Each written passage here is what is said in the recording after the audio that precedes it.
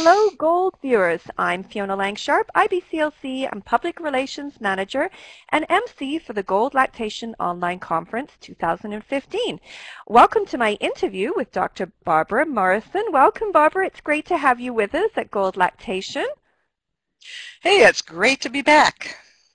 Well, as we were chatting just a little bit before, how excited I am to have you talking on this subject. And Barbara is going to be talking on understanding the prolactin receptor theory.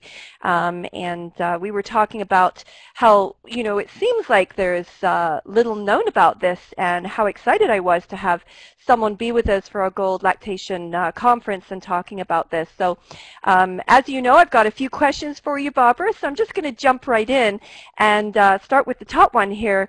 Why did you want to look at the prolactin receptor?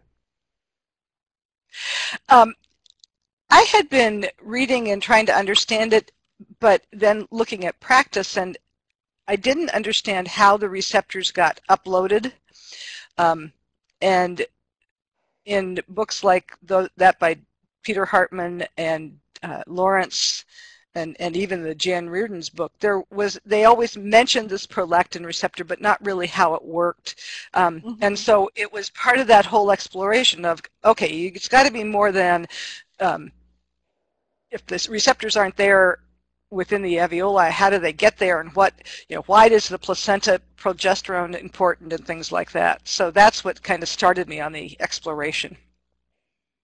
Right. Well, that's great. And so again, just thinking about the research that that you've been doing, were there things in the research that surprised you when you were looking at it? I think part of what surprised me is the complexity of it, and how much, if you really think about the cascade that is occurring starting immediately after birth, how much we as healthcare providers are literally causing it not to happen appropriately. Right. So that when you talk about the insufficient milk syndrome, many moms may just plain get it because we're not having them breastfeed enough, we're not having them do the skin-to-skin care and things of that nature in the first 48 hours or so after birth. Yeah, I know there's a huge gap, there, and there's a lot of differencing opinions as well of what we need to be doing, even when, we're working in that field where we've got a lot of people being proactive about breastfeeding. But I still feel like there's such a variance on what people are doing, from the passive to the very assertive, types of behavior, and how that's impacting that prolactin receptor. So finally, I'd love to know, do you think there's more that we don't know about this? And, is there more research on the horizon?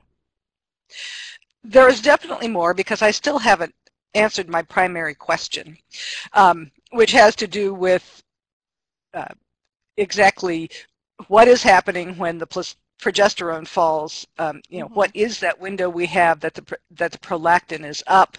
I did find something just last night that was saying that the prolactin is inhibited by the progesterone only as it relates to the making of, or lactogenesis, but not as it relates to the changes that are occurring in the breast.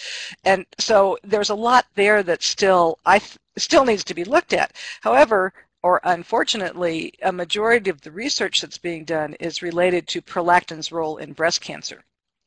Oh, interesting. So some of what I'm trying to glean isn't even necessarily on lactation. So yeah, there are, I think, a lot of things that we need to know and go back to appreciate the importance of that early time, because the best I can figure is we're trying to catch prolactin when it's high, which is best after a vaginal birth, and the high levels of prolactin are what help to upregulate the prolactin receptors. And I'll explain more about that later. Well, that's you're leaving me on the edge of my seat here, and I know you don't want to give too much away, and we don't want to give too much away either, because I'm very excited to have you be part of our main conference this year. And it sounds like what I'm hearing from you, Barbara, is that this is really taking you on a bit of a journey, and you know that there's still more to be discovered. So I have to say that I'm really looking forward to being on this journey with you. It's certainly, it needs to be tapped into. There's no doubt about it.